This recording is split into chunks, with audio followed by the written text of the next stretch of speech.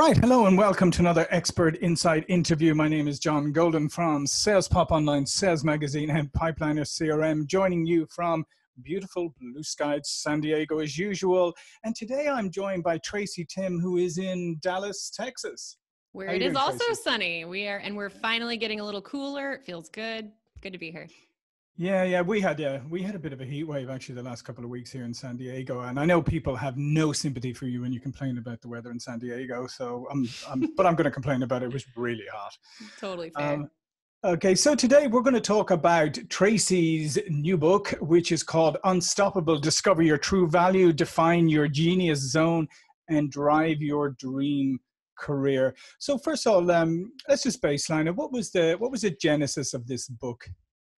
Yeah, so I have had a career clarity business for 6 years now, and it took me about the first 3 years to really develop what was then going to be our core methodology. So what do we teach and what can we do that's replicable and how can we really deeply serve people? And so that was 3 years ago. And so the book Unstoppable is actually the step-by-step process that our business is named after. It's called the Nth Degree. And it's a step-by-step process for doing exactly what you just said. We help people go from stuck to unstoppable by helping them really discover what their true value is, define that natural genius zone and that earned genius zone, and then also drive their career forward so they could actually achieve their vision. Yeah, and I see your first chapter says "Get Your Mind Right," and it's interesting because somebody reached out to me yesterday and asked for my input on how people can progress and get forward, even in the midst of a pandemic like this. And my answer was it's all about mindset. And a lot of it has to do with whether you have an abundant mindset that sees opportunity everywhere and believes there's a lot of, believes that there's enough for everyone. And even in the darkest of times, there's things that you can achieve, or you have a finite mindset. And therefore you just think that if somebody else gets something, well, then they've just taken it away from you, rather than seeing it as actually they've just shone a light and shown you the path to get things. So when you say get your mind right, what do you mean? Beautifully said, John. That was insightful. It's funny that you mentioned abundance. I have my moments once in a while. I loved it. I'm like, yeah, you don't need me. You got that. No, I love that you said that. I actually just today got done writing an article that's going to go on a website called Miss Career Girl, and it was about how to battle uncertainty. So how do you beat like doubt and fear and defeat especially in these uncertain times? And I like to go back to the Marianne Williamson sort of definition that you can have fear or you can have love. And in the same way that sort of if you have light, there's no room for darkness. If you believe in abundance and possibility, then there isn't much room for fear and zero-sum thinking and that level of uncertainty. So you have to create the scenario for not eliminating fear, because as we all know, we're biologically hardwired to be afraid of stuff. Sure. It's like you used to run away from saber-toothed tigers, and now you're just running away from like writing a book or saying I love you. Right? But it creates the same feeling. It's just we're not in imminent danger anymore. So you have to kind of know that and know that you're an evolved human and put fear in its place, which is not the driver's seat, but as Elizabeth Gilbert says, the passenger seat or the trunk. Because knowing that it's going to come with you, you have to decide what role is it going to have. Is it going to, am I going to let it be in the driver's seat, or am I going to take control back and put it where it's supposed to be? But I think if you're going to put it somewhere else, you have to replace fear with something. And so as you're saying, that could be abundance. It could be just shifting your mindset to less of a zero sum. I like to say, and it's up behind me, it's she who has the most clarity will also have the most confidence and certainty. And when you have that deep sense of clarity, that foundation of who you are and the value you add, and you can articulate it well, it eliminates a lot of the other fears and uncertainties and doubts that could creep in. Yeah, no, I couldn't agree more. And I think it's really interesting when you talk about, it all comes down to you at the end of the day. And I think one of the steps to getting there is to take personal accountability and responsibility for life. If you say, wherever I am in my life today is entirely of my own making, and I own it, and I'm the only one who can change it, is such a transformative and liberating thing to do, rather than sit there and go, oh, well, my life at the pandemic screwed my life up, or, the recession, or my boss, or whatever. Once you take responsibility, then you can start to move forward. When I couldn't have said it better. And in fact, there's a presentation I've been doing recently that's really how to gain more career clarity in these times of uncertainty. And insight number one is you own and need to take responsibility for where you are in life, or you will always be a victim of your circumstances. And I think part of that too starts with giving yourself permission. If you don't fundamentally believe that you have the permission to pursue something, then it's wildly difficult to start to even think that it's possible. You know what I mean? So you have to go even back to that level of, am I willing to give myself the permission to prioritize this area of my life, to really make a change here and to believe that this is possible for me? Or am I going to continue to wait for this external, yes, validation or permission that likely isn't going to come if you're not going to give it to yourself? So Yeah. I couldn't agree more. Yeah. And it's like that when people sort of sit around waiting for their boss or their company to invest in their development and to look after their career. I mean, I would say to people, the reality, should the company invest in you? Sure. Should your boss be interested in your career development? Sure. I mean, in an ideal world, that would be great. But let's face it, a lot of the time they don't. The only person who truly cares about your career is you. So you've got to take ownership of it. Don't wait around. Develop yourself. 100%, man. Preaching to the choir. I love Yeah. it. And so you say your core values on steroids. So let me just start by asking you, do you think that most people know what their core values are? Because I have my doubts. Absolutely not. Absolutely. I think if you grabbed 100 people off the street, more than 90 of them would look at you like, I think I like freedom. Like they would come up with something, but very few of them have them clear and easily accessible and actionable, right? So even if you do, let's say, I know faith is important, and I know family is important, and I know health is important. Well, the reason that we call it taking your core values and putting them on steroids is because the step that we skip is, what am I actually going to do based on that value? And what can I confidently say no to based on that value? Because if you've actually done that work ahead of time, then you simplify life. Right. And we're constantly bombarded with opportunities, with new information coming into our world.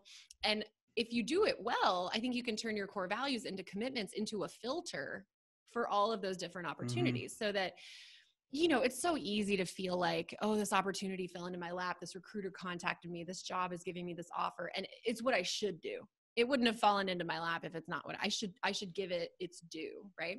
But if you've already ahead of time said, these are my 10 values and these are the commitments I have based on those values, theoretically, if that opportunity doesn't even meet core value 1 and commitment 1, it's gone, right? You don't even have to give it a second thought, and it eliminates so much of the emotionality and just the grief that we go through in the decision-making process for anything. But this is about choosing a career, not like, what do I want to have for lunch? It sounds like it's worth losing sleep over, but I think if you do it the right way ahead of time, you can simplify the process for yourself. Yeah. And I think the other thing is you touched on there is sometimes, and career and jobs are a fantastic example of this, is sometimes, as you say, something will come our way and we will say, I should probably go for that because that's what's expected of me.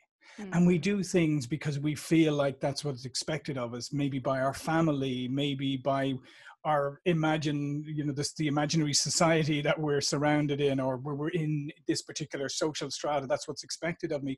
Instead of asking yourself, is that something you want to do? And to your point, is that something that aligns with your core values? And ask yourself, who is expecting things of you, right? Because often we place so much emphasis on imaginary people. Seriously, we do. I couldn't have said it better. We always wonder, what will people think? I mean, somebody's worried about what people will think, and I always go, who, which people? Name them. I think you're spot on. And it holds so many good people back. And what really kept me up at night, like the reason that this business is so close to my heart, is not only does it hold good people back, but it keeps the world from benefiting from the benefit that person would give if they were in the right place at the right time, right? If they were living their truest value, their best and highest value as a professional, they'd likely be in a totally different role, perhaps in a totally different industry, making a real impact. And then what are the ripple effects that that's going to have, right? Because, you know, internally with my team, I'm like, us getting one person to get a $14,000 raise or land a job in 2 weeks or like deal with the uncertainty of COVID is amazing as a single outcome. But think about how many other lives we've impacted, because that life is living on purpose, and that life is literally just living their dream career every day. They're a totally different person in their community. They're a totally different person in their families. And that inevitably has impact that we can never know, but is amazing. Yeah. And on the flip side of that, if you think about it, what have we done? We've set up this expectation in many professions that there's a progression, and you have to become a manager and an executive, and you have to manage lots of people, and that's the apex of achievement, right? So what do we end up with? We end up with a lot of people who go after these positions because they think that's what's expected of them. They think, okay, that's what society is set up as the pinnacle of success. So I have to go.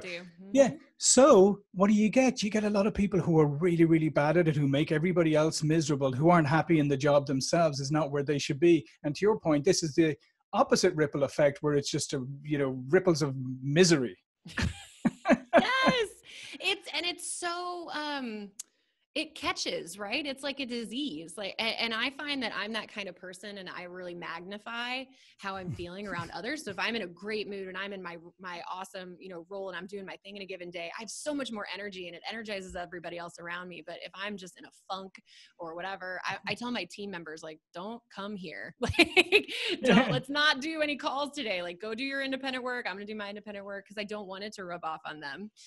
But you're right. It's especially in a work environment, right? Like, one bad apple that has a toxic attitude or energy, or is just misaligned values wise, is going to really stand out, and it impacts everybody else. Yeah. And I think, like I said, and I think a lot of the time it's not that they're deliberately doing this, it's because they've done what's expected of them, and they've gone something that they're not qualified for. I like also, you say, see others as valuable mirrors. So talk to me about that. This. Okay. So this is an entire chapter around one of our core concepts in our career clarity programming. So if you think about the ways that you can add value as a professional, there's really two. You can add value via something that comes naturally to you, so a part of your personality or behavior or gifts. And then you can add value via something that you learned or earned over time. So those are like your knowledge and your skills and your expertise. And pretty much that, plus your core values as a human and what you deeply care about, those are the three puzzle pieces that make up your niche. But within that natural piece, right, what we say, and we say it so flippantly, it's like, know your strengths, and like, take these assessments, and know your behavioral set, and set yourself up for success. Well, most of us really suck at doing our own introspection, doing our own internalizing of who we are and how that adds value in the world.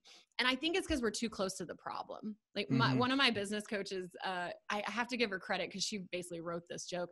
She's like, I really think that doing introspection alone is like asking to do a gifted cardiothoracic surgeon to do her own open heart surgery.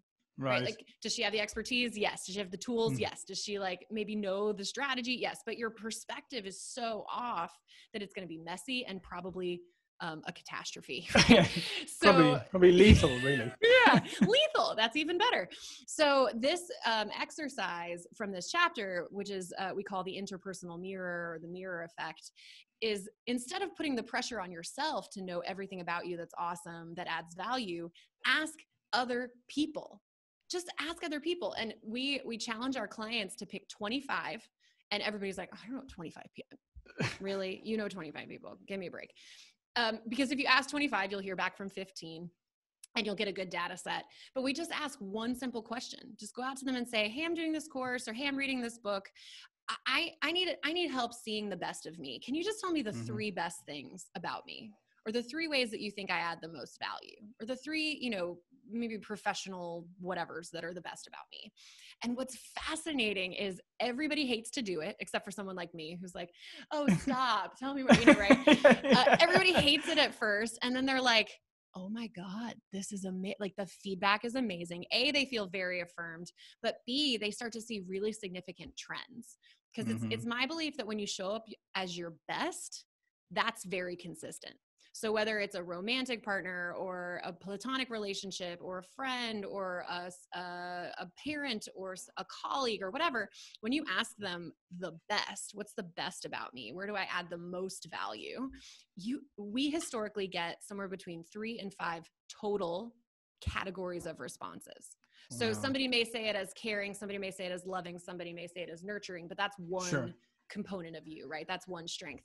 It's amazing that when we really force our clients to then categorize them, so put all the similar things together, it's maximum 5 different things, even though all these people are in different areas of your life. Yeah. And you know what I love about that is the fact that you're asking them for 3 things about you, you know, that's the best about you that you do well, as opposed to just saying, you know, can you tell me like, what are my strengths and weaknesses? And then, because then, you know, you'll get 52 weaknesses and you'll get 1 semi strength that people throw in just for good Or measure, you'll because get we're just 52 strengths and you'll only focus on the weakness, and then that just ruins the whole exercise. But unfortunately, I mean, humans are hardwired that you give them the both choices. If you give them the strengths and the weaknesses, they'll go immediately into all the things because they think, oh, I'm going to help you because I'm going to tell you all the things that you need to fix about yourself.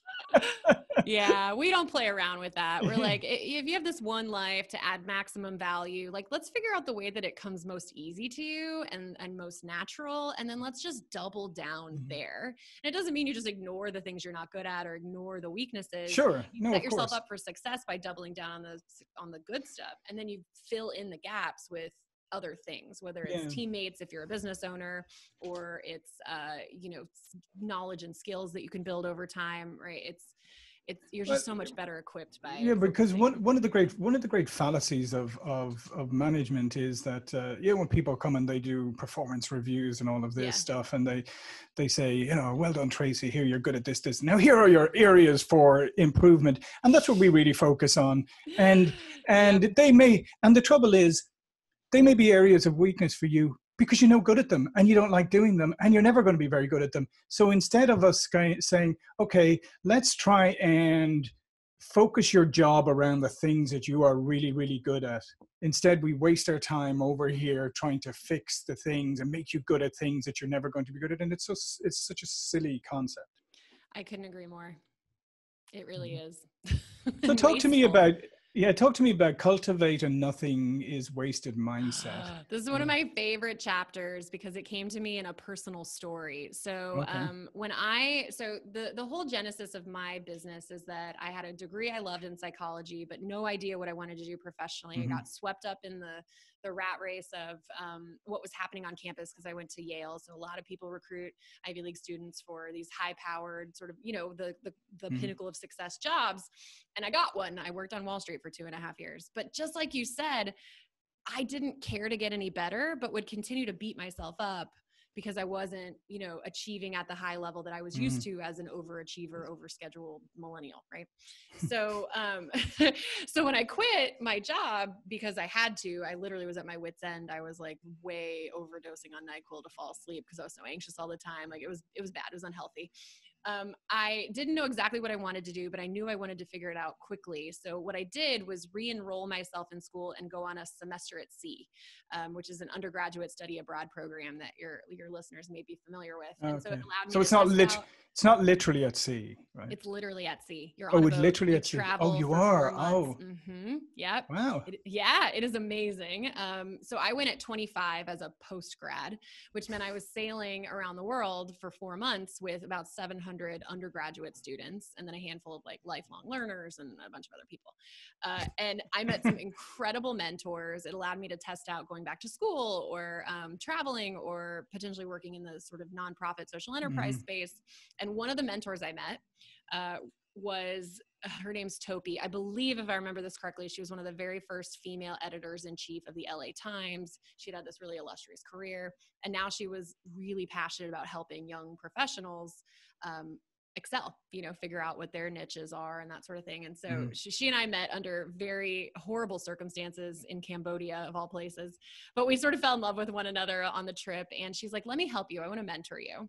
And the nothing is wasted mindset came from her, because I went to her sort of hat in hand and said, all I've ever done besides the jobs I had growing up and the jobs I had every summer, which were largely sales based, which I'm good at, which you may or may not have seen already, this was my only job. I had this one singular Wall Street experience and I hated it. And I knew I didn't want to do it again. And so I was like, how do I have to start over? Like, it was so daunting to me, the idea of having to start my career from scratch. Even though I was only 25, it felt like I had wasted, several years of my life trying to figure this out. So she literally looked me in the face and was like, wasted? Nothing is wasted unless you waste it. She's like, here's what we're going to do. We're going to look at all of your previous jobs, not just the last one. And we're going to define what you learned and what you can take with you. What did you learn and what can you take with you? And part of what you learn is things you don't like. Part of what you learn are things that you do like. Part of what you learn is what you can tolerate and what's a deal breaker. And then part of what you learn is the transferable stuff, the skills, the knowledge, the expertise of things that you want to double down on, or things that you're like, if I have to use it again, great. But am I going to base a career on it? Probably not. Right. So I literally have the notebook. It's here in my office that still says on that sheet of paper from 2013, nothing is wasted unless you waste it, in all caps.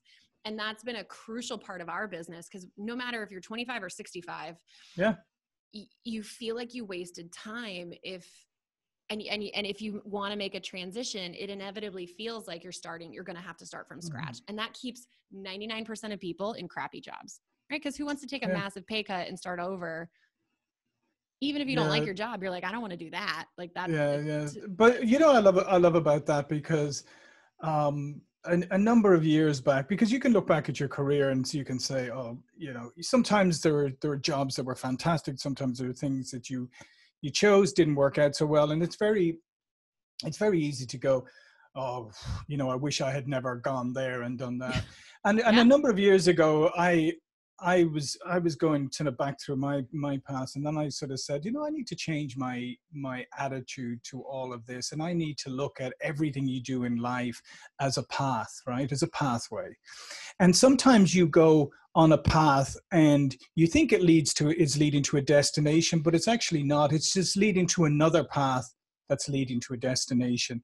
And sometimes I look back and I say, okay, I used to think of, I took that, I went and did this, and it didn't really work out that well, and it was a mistake. However, if I look at what happens subsequent to that, would never have happened without doing that. So it was never a mistake. It was part of the journey. It was a path. It wasn't a destination. It was just a path to another path. And I think that, and to your point, and I think if people look at things that way, it's never too late. It's never too late to change. And sometimes just to part of it is just opening up to opportunity. Doesn't it go back to that mindset that we started with? It's like you have to believe that it's okay to change. You have to believe that you're capable of it. You have to believe that it's possible and that it's okay. And sometimes just not to, and sometimes not to overthink it. A lot of what I attribute, I've had since I came to the States, I've had a fantastic career. I've had so many fantastic experiences. In so many different areas. And it all came about because I decided I was just going to take opportunities when they came. And to be honest, regardless of whether I was qualified for them or not, I figured out that I could adapt, and I turned out that if you're listening, don't skip over what he just said, which is if you don't feel like you're qualified, just shoot for it, y'all. It's especially if you're a woman out there listening, that is so anti our DNA. Men are like, oh, these 15 things, if I hit 7, I'll apply. And women are like, oh, well, this item sub A level B, I didn't, whatever, so I can't apply. Go for it. I want to make sure that didn't get glossed over. I did. I mean, and sometimes I went, out of those 15, I could bluff on one, I think. There you go. I'll just give it a go anyway. No, but here's a good point. Did you say, and to women out there, particularly, again, I would just address this, is we have an awful tendency of underestimating our expertise and our experience and what we have done. And so we think we don't qualify, or we're not good enough, or we don't have the experience, or we don't have anything interesting to say. The fact is, you are more experienced, you're more insightful, you have way more skills and things to offer than you think. And the rest you can learn. So just go for it. Don't be afraid to go for it. And what's the worst that happens? It doesn't work out. You just, as you say, nothing's wasted.